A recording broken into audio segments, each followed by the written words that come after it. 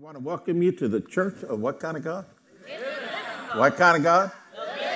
Living God. Amen. If you have a Bible, get it out. Everybody got your Bible.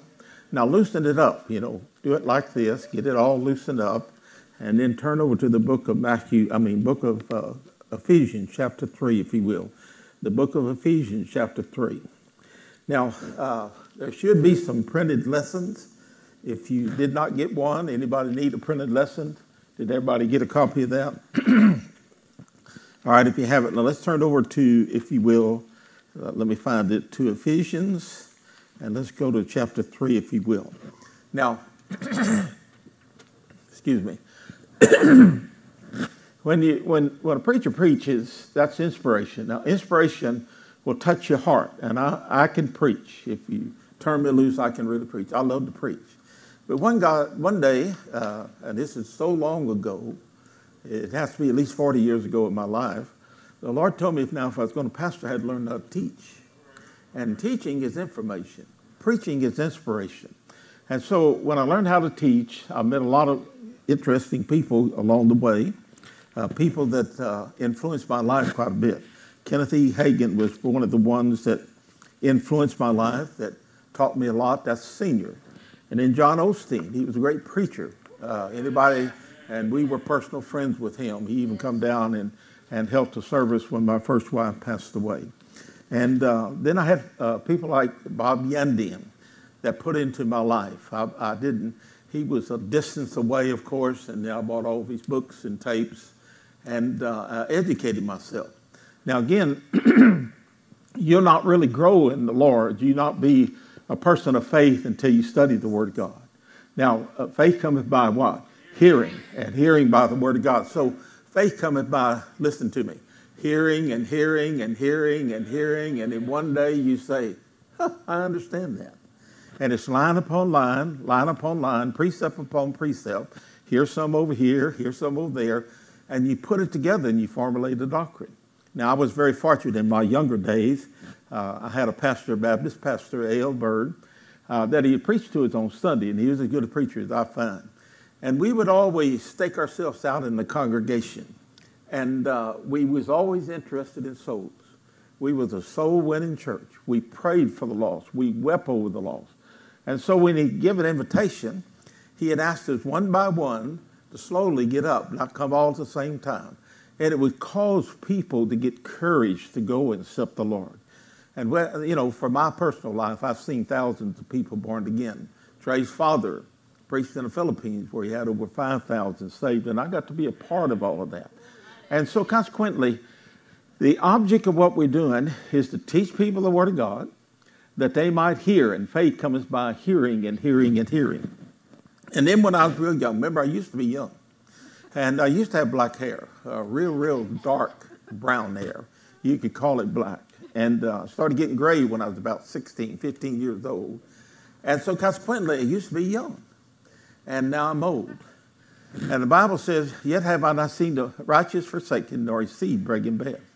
In other words, I have been young and I'm old, and I've not begged for bread.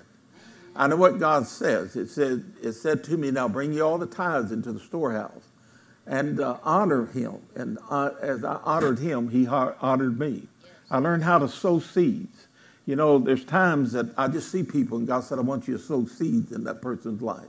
There's things that I give people, money I give to people, and sowing the seeds. So casting seeds out, and they come back to you, good measure, pressed down, shaken together, and running over. Now, the Word of God is something that I love. I love the Word of God.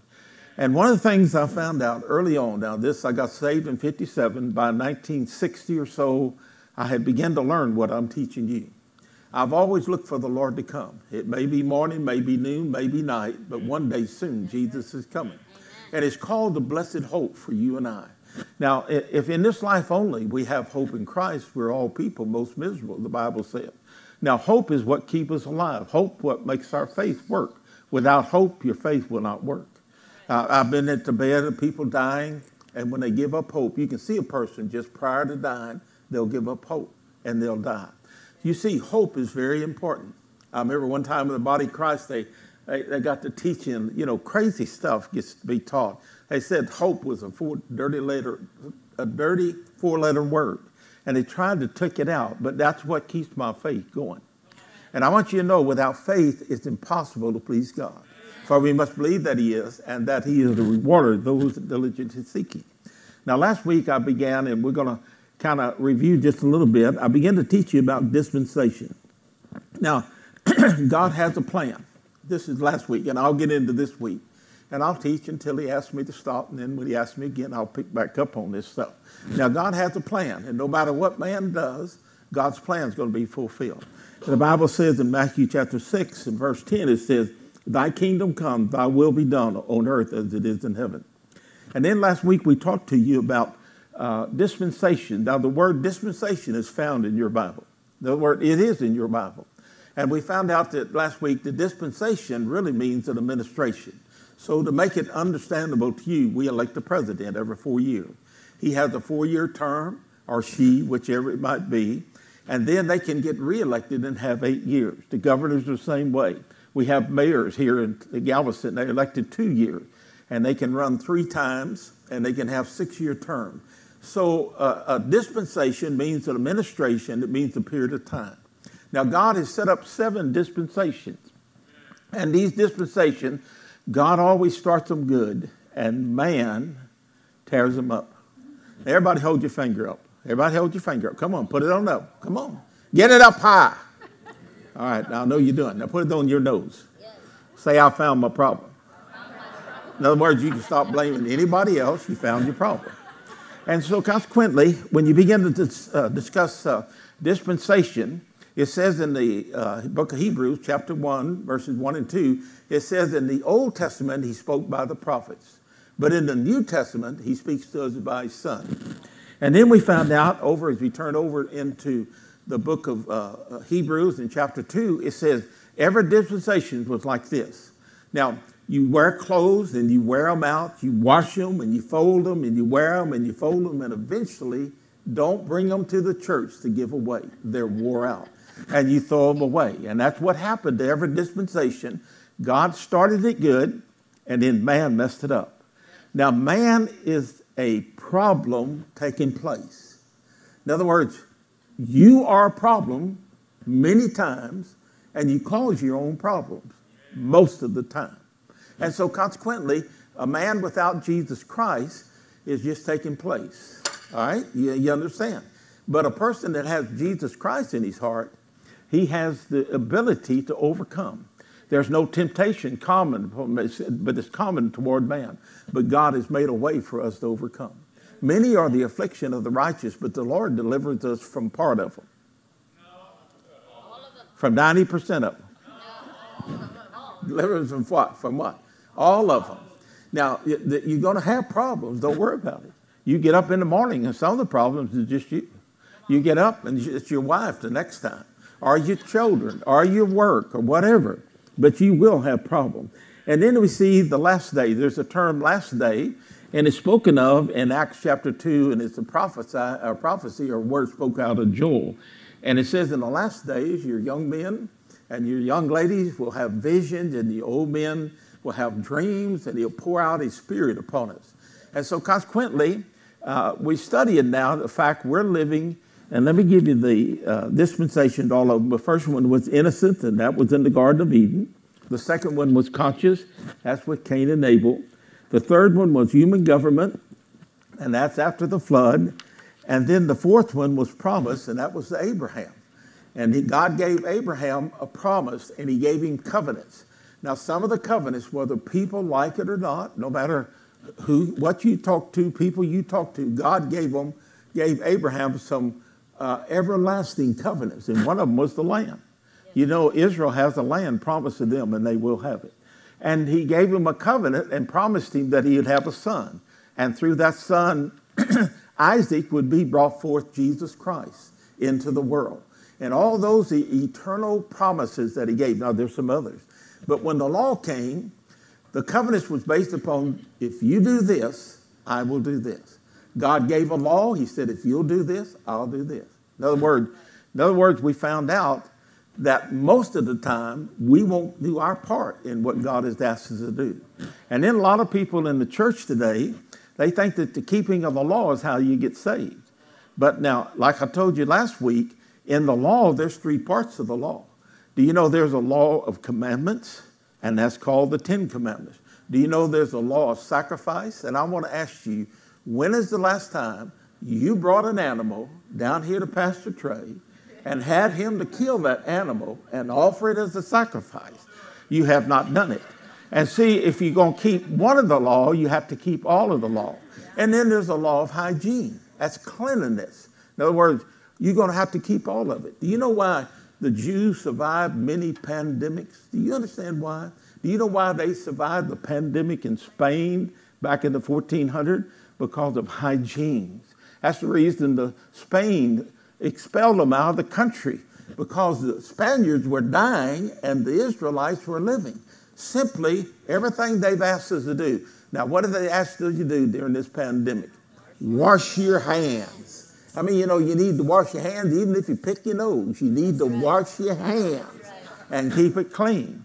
And so consequently, they want us to wear a mask. And when I'm out in some places, I'll put a mask on. And so there's all kinds of problems. But now, keeping of the law, you cannot do, because there's no priest and there's no high priest. And so what God did in the dispensation of the grace of God, he made us priests.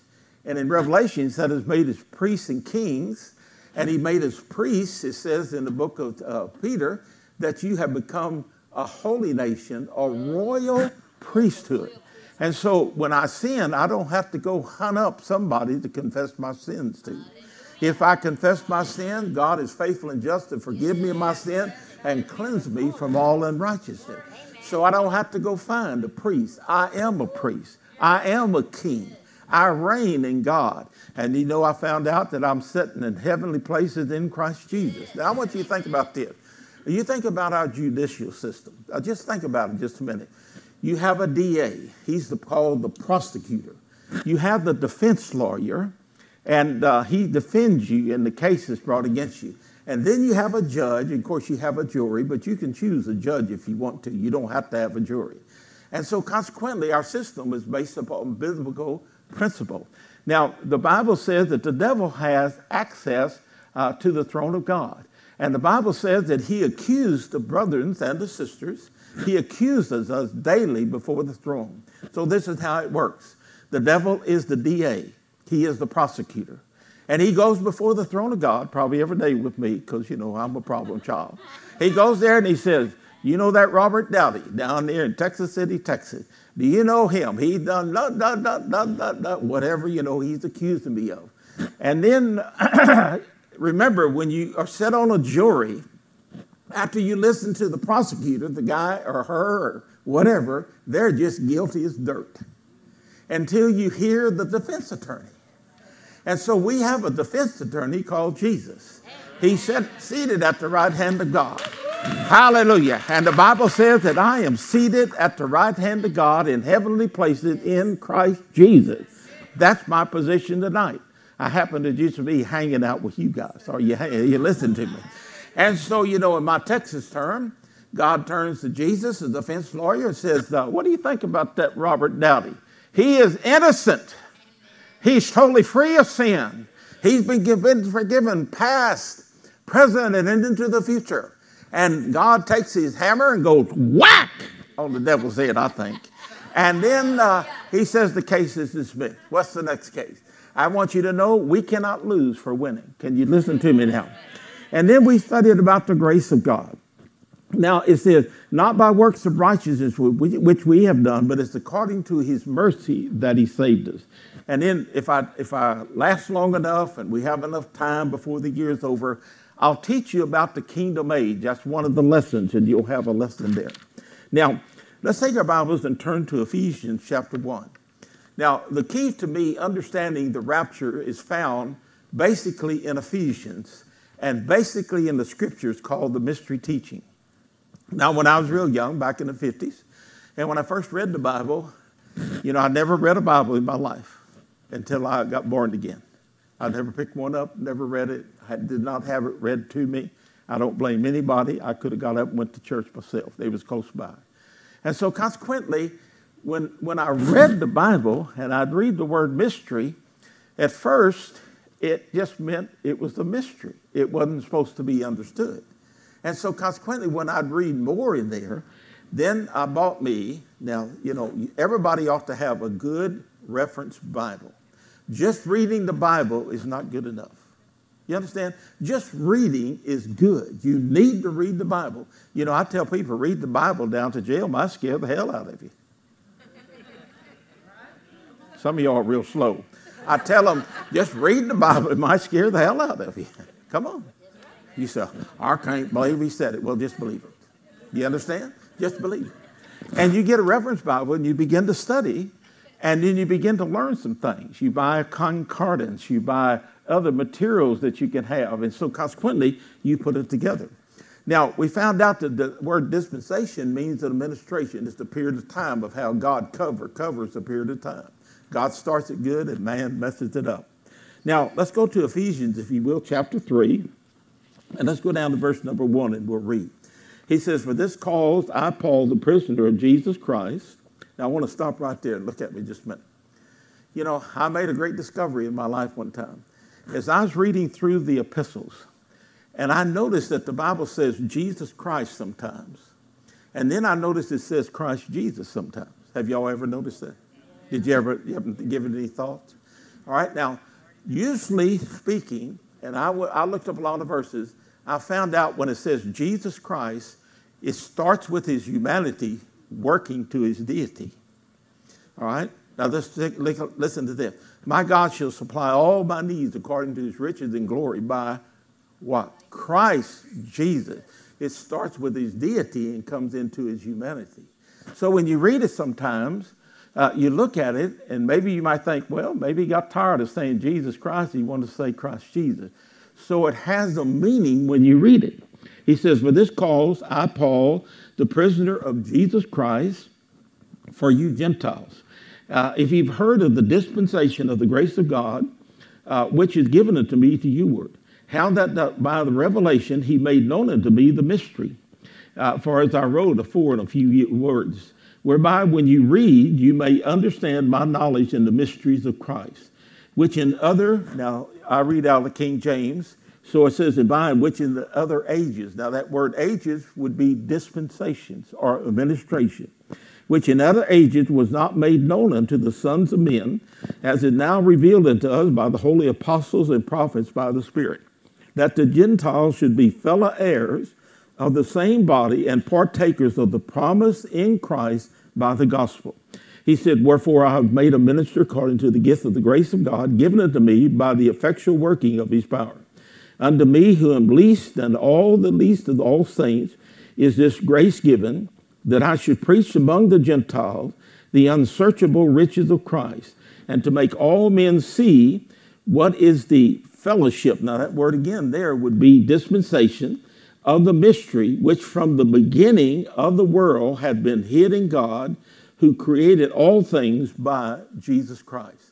All right, so he says, now, there was something hidden from ages past. Now listen to me, the word mystery in the Greek, it means mysterion, and it means the truth hid in God revealed. There's something we're going to read in 1 Corinthians chapter 2 in a minute. Had the devil known what would take place, they would not have crucified Jesus Christ. In other words, there's some things that was hid in the heart of God revealed. Now, I read to you in Matthew 24, verse 36 last week, that no man knows the day nor the hour when the Son of Man will come. Even Jesus does not know the time when he'll come back to the earth. And it's reserved for God. Now, why do you think some of this? Because, when you open your mouth too much, you let known what's in your heart. And sometimes you need to keep your mouth shut, And you need to say what God says and not what you think. Because out of your mouth will come the confession that's down into your heart. When Pastor Trey told us that nobody in our church would die from coronavirus, he first said it, I heard him first say it back yonder, immediately faith come up in my heart. Yes. I love that song. I'm no longer a child of fear. I am a child of God. I want you to know when he said that, I said to myself, you will not have coronavirus. Do you understand? What part of that do you not understand? And I've helped to that. Now, I take precautions. I'm not stupid. I didn't wake up stupid this morning. I take precaution. But I want you to know I will not die from coronavirus. Amen. Now, we can see that he talked about a mystery, and that mystery was hidden Christ. Now, we can read in the Old Testament in Isaiah chapter 9 and verse 6, it says, "For unto us a child is born, and to us a son is given, and his government shall be upon his shoulder." Now, for us, a child is born. But later on now, when he comes back the second time, the government will be upon his shoulder. So it talks about the New Testament and the kingdom age there. You need to know the periods of time that God is speaking about and what he is speaking about.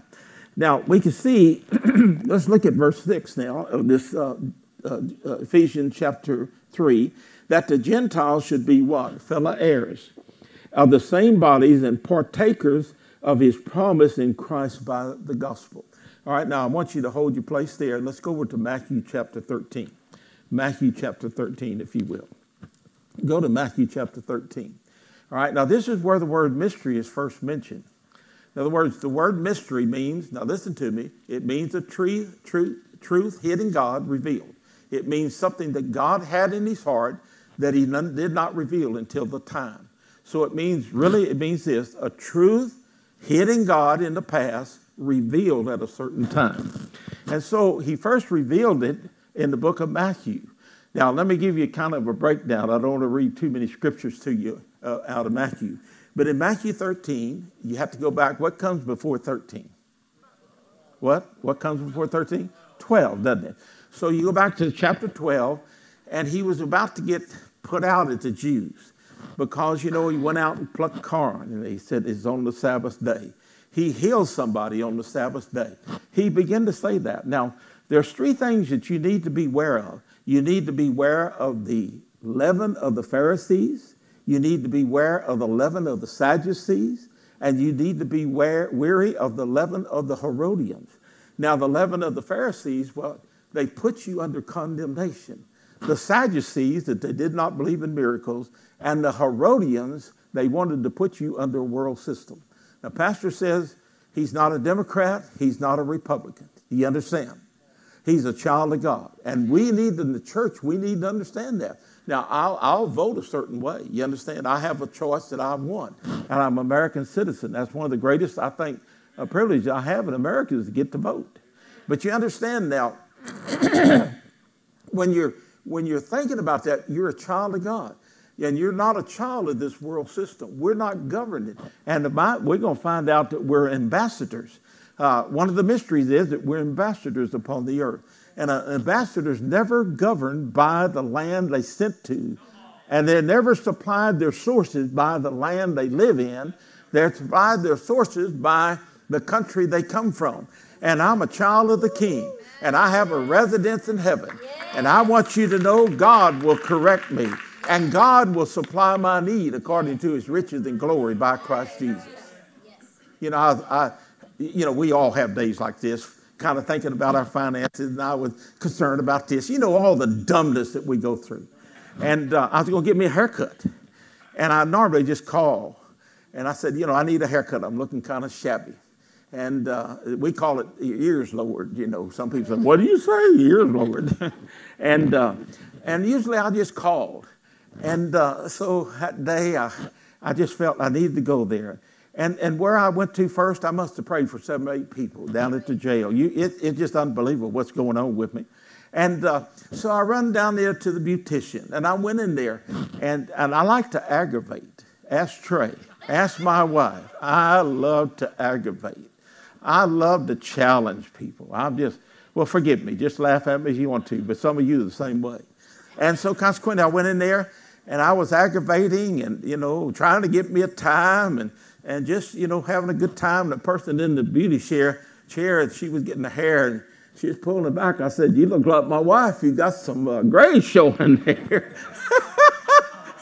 That already gets you in trouble, isn't it? And she said, Pastor Dowdy, I'm sick and I'm going to have surgery. You would come down here today to pray for me. I said, I sure did. And I prayed for him. And then I got ready to walk out, and somebody come gave me several $100. because I was concerned about something God knew I had a need of. And I want you to know you're an ambassador of Christ. You've been sent into this world to affect the world, and God will supply your need according to his riches and glory by Christ Jesus. And he'll get me home to take care of my judgment. Because we'll all stand before the judgment seat of Christ to give an account of things we did in our body, both good and bad. And some of it will be wood, hay, and stubble, and some of it will be gold, silver, and precious stone, and it'll be lit in the fire. And I want you to know I'm going to have gold and silver and precious stone. I better get back over where I was. And so we see now, they was arguing, and a girl, boy got the devil cast out of him, and they wouldn't put anything in him. It was like the Jewish people, he got it cast out. And then in chapter 13, it says this: the same day Jesus went out of the house, and you can write under that house, that's the house of Israel. And he went and sat down by the seaside, and if it doesn't say a certain sea, it means the Gentile people. So he left the house of Israel because of their unbelief. Now listen, folks, God does not like unbelief. Amen. That's right. You remember King Saul. God told him to kill every man, woman, boy, girl, animals. And he brought back a bunch of sheep because he thought he was going to please God. Listen, the only thing that pleases God is faith. Amen. And the only thing that pleases God is your obedience to what God said to do. Come on, don't shut me down. You know I'm right. Yes. Well, preacher, you're accusing me. Well, just get over it and repent. And he went down and he sat by the sea, and a great multitude were gathered together unto him, so that he went into the ship and sat, and the whole multitude stood on the shore. And he spake many things unto them in parables. Now, a word of parable is really, if I pronounce it parabole, it means a truth. Now, listen to me. Thrown down alongside. And you that have an ear will hear and understand. And so the first parable is just the sowing of the seed. Do you know that's what we do? We just sow the seed. We just cast it out. We pray for people. We just cast that word out. And then we can see that talks about the church age. That's what you're doing. And then the second parable, mystery that's spoken of, is the tares among the wheat. And when you study that, that'll tell you about the tribulation. And then the third one is the grain of mustard seed, and that's again about the church. And then the fourth one is the leaven. Now, listen, he warned us about the leaven of three things. Now, listen to me again. He said, beware the leaven of the Pharisees. That's condemnation.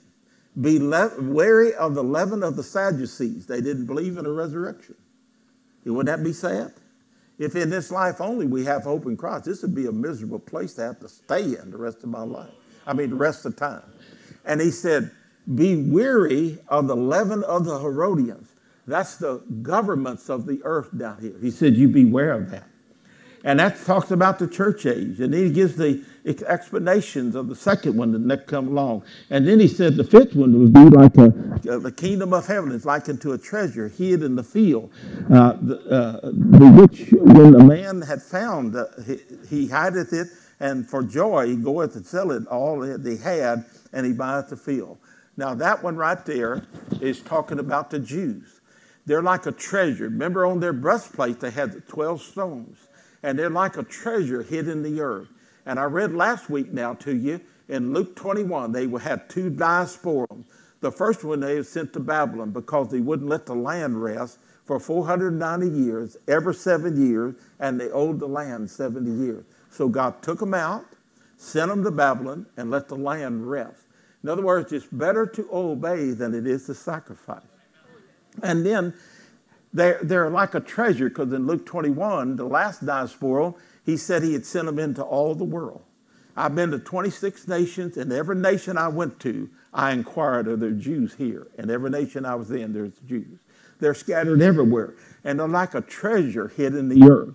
And then the sixth mystery was the pearl. Now, the pearl represents the church.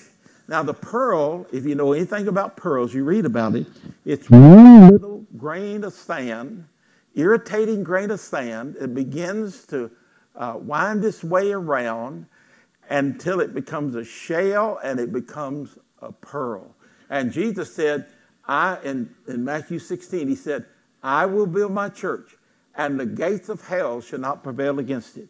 So he talks about us being a pearl hid in the sea, being built.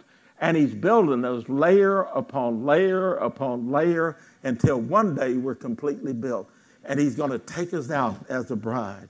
And then the last one is about the tribulation, and that's about the 7 mysteries and the dragnet. Now, again, when you study the mysteries, now remember, it means a truth hid, revealed. It's a truth hid in God, revealed. Now, let's go back over here to my notes, and it says about the mystery teaching. Now, this is B on page 3 of the first page of the notes. Now, the mystery teaching of the New Testament that is given to the church, first of all, about the kingdom of heaven, the kingdom of God. That's in Matthew 13. You can find it in Mark 11:4 and Luke 8. Then the blindness of Israel. When you go read Romans chapter 11, chapters 9, 10, and 11, Paul, he stops. In the first 8 chapters of that, he teaches about justification. Therefore, being justified by faith, we have peace with God. And I want you to know, once you've been justified, you know you're saved.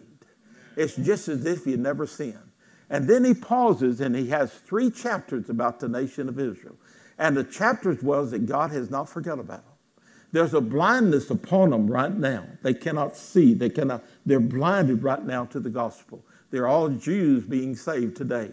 But by and large, the nation is blinded. But God said in Luke 21, that he'd scatter them into the world until the times of the Gentiles be fulfilled. In other words, the gathering of the Gentiles, it's called the fullness of the Gentiles. And when the fullness of the Gentiles come in, the church will be taken out. And then he'll go again and he'll begin to deal with the Gentile nations upon what they did to Israel. And he'll judge Israel. It's called the tribulation. Now, we can see, he said, for Israel, they have a blindness on the eye. And then the salvation is in Christ. I want you to take your Bible, turn over to the book of Romans, if you will. Let's go over to the book of Romans. And let's go down to chapter 16, if you will. Now, this is the one, when I read it, this is the one that just opened my eyes to understanding of the mystery. Now, let's go down here. And when I'd first read it, Paul called it his gospel. And I thought, boy, that's arrogant. When you're young, you don't know too much. But when you read it, it says, now, look at verse 24. The grace of our Lord Jesus Christ be with you all. Amen. Now to him that is of the power to establish you according to my gospel and to the preaching of Jesus Christ according to the revelation of the mystery which was kept secret since the world began, but now is made manifest by the scriptures and the prophets according to the commandments of the everlasting God, made known to all nations for the obedience of faith. Now he said there was something. Now look at me just a minute. There was something God had hid, and that was the mystery. The mystery is a truth God had hid, revealed. And when Jesus died and was buried and rose again the 3rd day, I told you last week that 490 years that Daniel said, from the time they left Israel until the time that Jesus would come back the 2nd time. Now remember, I mentioned to you last week, from Abraham to David was 490 years. From David to Babylonian was 490 years. And when Daniel said in Daniel chapter 9, when you leave here, there will be another 490, 70 weeks, there'll be another 490 years. And so we see they went back and built the city, and they went back, and Christ was born, and he was crucified. And 69 of those weeks, or 483 of those weeks, were fulfilled. But he was cut off, but not for himself. So I take it like this. God has a stop clock. And at 483 years from the time they left Babylon, or 69 weeks, God went up there and went click and stopped the clock. And when Jesus was crucified and died and resurrected from the dead and seated in heaven, he come back and visit for a while. And when he was called up, remember they said, where are you going? And the angel said, he's ascending up, but he's going to come back in like matter. He reached over there in Acts chapter 2 and clicked on another stopwatch, so to speak. And the time of the Gentiles, the fullness of the Gentiles has been coming in for 2,000 years, a little bit over 2,000 years now. And I want you to know that clock is ticking. But one of these days, Jesus is going to come with a shout, with the voice of the archangel, and the dead in Christ will rise up. And we which are alive will be changed in a moment, in a twinkle of the eye. And then Paul said in 1 Corinthians 15, he said, behold, I show you a mystery. What is that? A truth hid in God. Behold, I show you a mystery. We'll not all die or all sleep, but we shall be changed in a moment. Moment means time that cannot be further divided down. Like we took a material, we divided it down to an atom. That's where you get the atom bomb, okay? It divides it down, and it means time that cannot be further divided down. In a moment. Behold, I show you a mystery. We're not all asleep, but we shall be changed in a moment, in a twinkle of an eye, at the last trumpet. For the trumpet shall sound, and the dead shall be raised incorruptible. You know, one of these days I'm going to have a body. It does not appear what I'm going to be like, but I'm going to be just like him. For I'll see him as he is. I'm going to have a full, recognizable body. Are you listening to me? And I'll know you. She won't be my wife. She'll be my sister in Christ. My mother won't be my mother. She'll be my sister in Christ. My daddy won't be my daddy. He'll be my brother in Christ. And I'll know them all. I'll get to see them. And you understand, this is something God has prepared. And so the church time is clicking right on down. And then one of these days when the rapture happens, he's going to call us up and he'll click that thing again. And he'll reach over here at a moment of time and he'll click on the 7 years. Now, I want to give you a likeness. Now, the likeness is like a Jewish wedding. Now, I'm going to give you briefly something. Now, a Jewish wedding is like this. Now, remember, the agriculture society was back in their days. It wasn't an industrial thing. So just dismiss your mind of our time. And in those days, boys were very important. They had large families.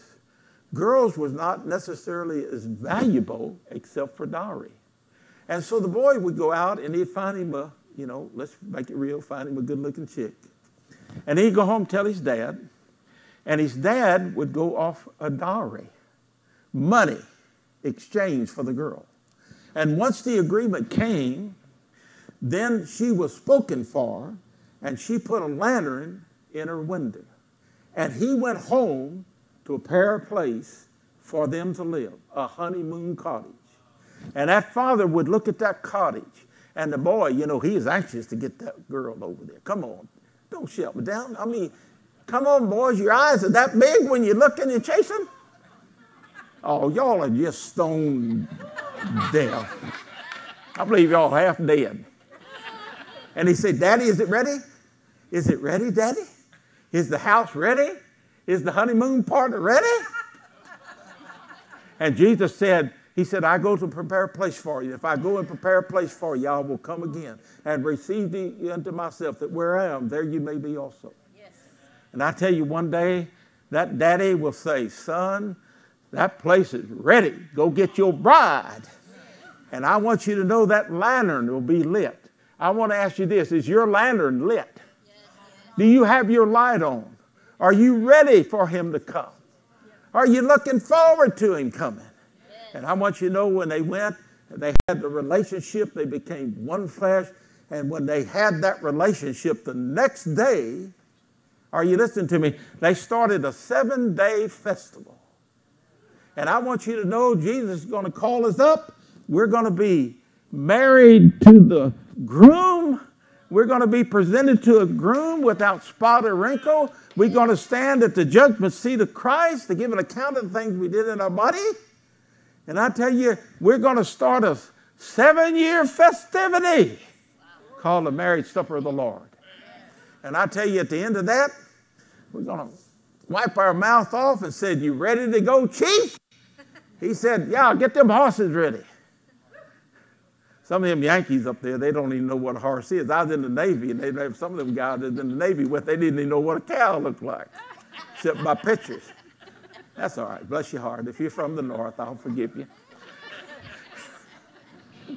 And he said, we're going to come back and we'll be saying this, King of kings, Lord of lords, King of kings, Lord of lords. And he's going to come back and put his foot on the Mount of Olives. He's going to split a waterway. And he's going to defeat the Antichrist. Yes. And I tell you, well, let's just get back to my subject. I must have lost something right here. Hallelujah. And then we find in, I want you to go to 1 Corinthians, if you will, chapter 2. 1 Corinthians chapter 2. Now, I don't get very far. 1 Corinthians chapter 2. Let's go down to verse 7. But we speak the wisdom of God in a mystery, even the hidden wisdom which God ordained before the world unto our glory, which none of the princes of this world knew, for had they knew it, they would have not crucified the Lord of glory. But it is written, eye has not seen, nor ear heard, neither hath it entered into the heart of man the things which God had prepared for them that love him. And we'll go on down. I will just mention to the rest of them. The mystery of the doctrine of Christ found in 1 Corinthians 4. The gift of knowledge. Do you know the gift of knowledge is just running rapid in me right now? I wake up every morning. God will give me something that I can give the people. God, you know, I call people. I went to the beauty parlor because the word of knowledge. I go places. I pray for people. This is one of the best times of my life. I'm not as able to get around like I used to, but God gave me a car. And I'm free with my time, retired. And I'm praying for people. And I tell you, the half has not been told what's getting ready to take place. And then we can see the indwelling of the Holy Spirit speaking in tongues, the rapture of the church. I want you to know there is coming a rapture. And Timothy said in his writing, he said, now, Paul said, I fought a good fight. I kept the faith. There's now laid up for me a crown of righteousness, but not only for me, for all of those that love his appearing. One of the crowns I'm going to get, whatever I do with my crown, I'm going to get a crown of righteousness because I have been looking for him to come ever since 1957, and he's going to come one day. And then we can see the mystery of God's will, the church in Ephesians 3, the mystery of Christ in men in Colossians 1:27 to 6 and 7, the mystery of the doctrine of Christ in Colossians 4 and 3, the mystery of the spirit of lawlessness. And now we see this. Lawlessness has broke out in the world, especially we're seeing it in our country. The mystery of faith in the gospel, the mystery of the 7 candlesticks in Revelation 1 and 20, the mystery of the priesthood of every believer, the mystery of Gentiles being fellow heirs in Christ in Ephesians 3 and 6, and the mystery of iniquity spoken out in 2 Thessalonians 2. Now I'm going to go into the second lesson here for just a minute, and we can see now that again, the departure rapture. Now there's 2 comings of the Lord. In other words, there's a coming for us, where he'll come out and he'll come and he'll break through the atmosphere. I think it was Bonnie, you asked the other night, last week, you said, what is this teaching on 3 heavens? Now I want to tell you what it is. The first heaven is the atmosphere pull of the earth, and it's the reign of Satan. He's the God of this world system here. And so consequently, the first heaven is the atmospheric pull of the earth right here. And then the second heaven is called the starry heaven. That's where the space people are. They break through. Once you break through gravity, gravity, then you get out into space and you're weightless, so to speak. Well, not so to speak, that's how you are. And then the third heaven is the presence of God. So the third heaven is wherever God is. And so we can see the 3 heavens. And there's 2 comings of the Lord. There's one called the rapture, and then there's one called the second advent. Now, the word rapture, when you just study the English word, it means this, to be overwhelmed with emotions. Overwhelmed with emotions. When I married my lovely wife here on the front row, I winked at her a couple of times here tonight. That's really called batting my eyes. Mother used to tell me, now just wink, Bobby. I go. She said, wink, Bobby. I didn't learn how to wink until I was a teenager. And then I saw them girls.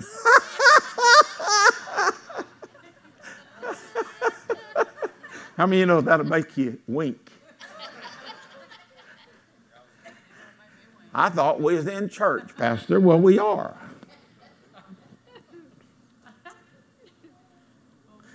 But there's an advent. That means an arrival. When I tell you I'll be here at 6:30, you can look for me at 6:15. You understand, I'm a very prompt person. But I worked for a person one time. He said, if I tell you to go somewhere and meet with people, and I met with politicians a lot. And how many know that was a trip? But the politicians of my days were different than today. Okay, he said, I want you to be there at least 15 minutes early. And that's what made me start arriving. So there is a departure, which is a sudden departure. Behold, I show you a mystery. When all sleep, but we shall be changed in a moment, in the twinkle of an eye. And then there is an arrival when he comes to the earth. When he comes in Revelation 19, we're going to come with him. And we'll be saying, King of kings and Lord of lords. King of kings and Lord of lords. And he'll come back. You know, we'll just be hanging around with him. He'll place his foot on the Mount of Olives, because that when he left, they were at the Mount of Olives. And he said, you men of Galilee, why stand you gazing up in heaven? This same Lord Jesus, which you see is going, will come in like manner. I've stood on the Mount of Olives. Rusty's been over there. And, how many of y'all been to Israel? All right. You stood on the Mount of Olives. And I want you to know I went down to the Dead Sea, down to En-Gedi. And you read about that in Ezekiel. And I stood there and I saw the valley going back to to Jerusalem. And I stood there. And I got my Bible out and I read it to the people we were with. And I said, he's going to stand his foot on the Mount of Olives one day. And it's going to split a waterway all the way to the Dead Sea. And how many of y'all been in the Dead Sea? Well, you just float, you lay on top. And I said, it's going to bring the water all the way down to the Dead Sea. And the fish will live again. And I stood in that very valley and I looked up there. I tell you, the half has not been told what God's getting ready to do for us and what he's doing even now in our life. The believers are looking for the rapture, but the earth in Romans chapter 8, verses 18 through 26, they're looking for him to come to the earth. It says, the whole creation groaneth and travaileth for the coming of the Lord. All of the earth is crying out today. The earthquakes, the sea, the planetary system, everything is groaning. The Bible says, Paul just wrote in chapter 8, beginning in verse 18, he said, all of creation is just groaning. What are they groaning for? The coming of the Lord. Because I want you to know he's going to come back the second time without sin unto salvation. And all of those that has trusted in him is still alive. He'll usher them into the kingdom of God here upon the earth. And he'll take the wicked off and they'll go into hell. And he'll judge them first and cast them into hell. He'll cast the old devil down there and be chained for 1,000 years. And that gets further on down there. And I've run out of time, so come up and hit Pastor and end this. And I need to stop.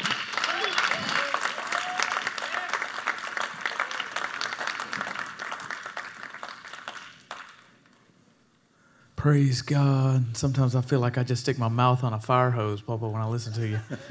Get me a drink. So, Father, thank you for all that have come out tonight, God. We thank you for this word. Let it go into our hearts, God. Let us not just be hearers, God, but let us be doers of what we've heard today. We thank you for this. In Jesus' name I pray. And the people of God said, Amen. Love you guys. I'll see you again on Sunday, Father's Day. Looking forward to it.